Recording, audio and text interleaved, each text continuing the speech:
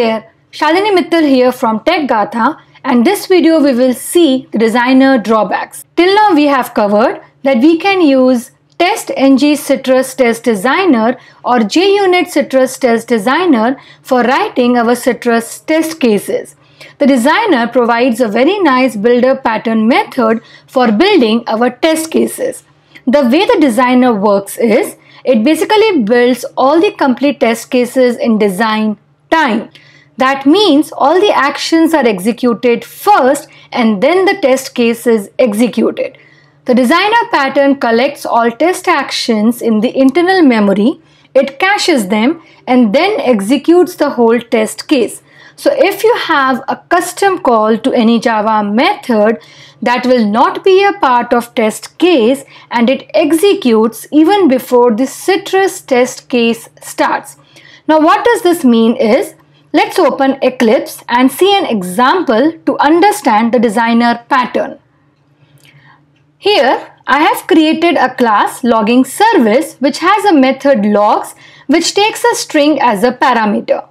Now let's write a test case which is going to create the object of this logging service called the logs method. So I have a class sample Java designer drawback IT, and to write a test case you can use either the testng or the junit annotations, it's totally fine.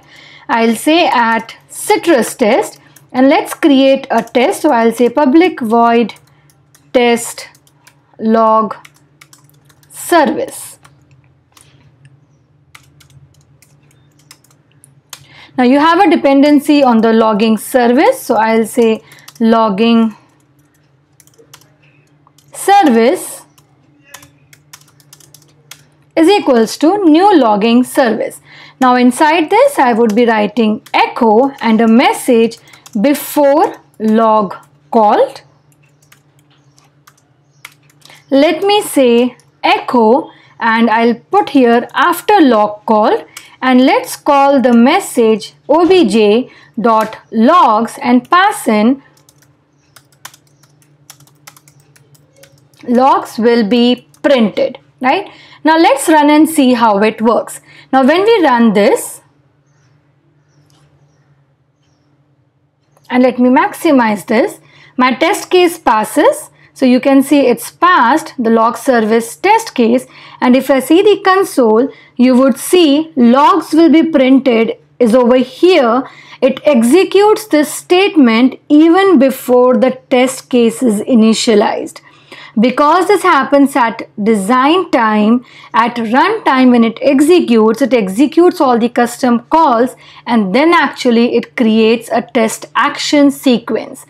The way we want the output is, we want the echo before log called, then we want the log, and then we want the after log called. To do that, to tell the designer that hey, this logs method should be a part of the test case, we need to wrap this around the action method. So I'll say new. We have abstract test action, and we'll move this code within the method do execute. Now once we do this, we are wrapping this custom call within the action, and now it's a part of a test case. Let's execute and see.